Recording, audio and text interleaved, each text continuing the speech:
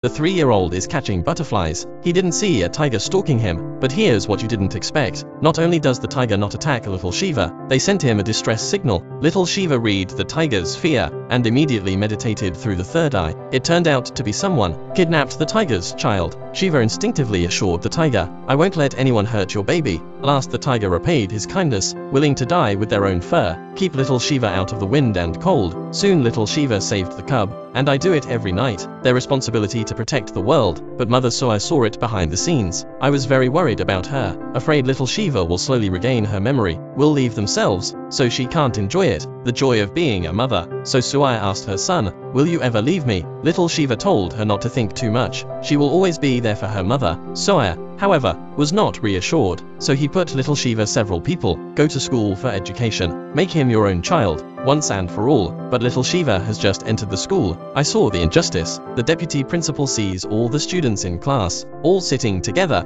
so he questioned the teacher, "Why not separate the students? Don't you know there's a difference between pride and inferiority? Now poor students must be kept away from rich ones." Shiva doesn't want to freak out when she hears this weird rule, but not at dinner time. Rich students eat sumptuous meals. The poor students had to go hungry. Then little Shiva told the staff, "The food is just to satisfy everyone's hunger. There should be no discrimination." The staff couldn't argue with that. I had to move in with the vice principal. The vice principal told little Shiva directly, "It's against school rules, is to be punished." How can little Shiva still not humble said, "It is wrong to spread discriminatory rules. This should never happen in a school." The vice principal could not argue with little Shiva, so just tell the truth. Rich students can eat fancy lunches because of their parents. A donation was made to the school. Without this kind of donation, I'm afraid the whole school will fail. You understand the problem? Little Shiva decided to beg from all classes of society to fill the school coffers. He wants to wipe out discrimination once and for all.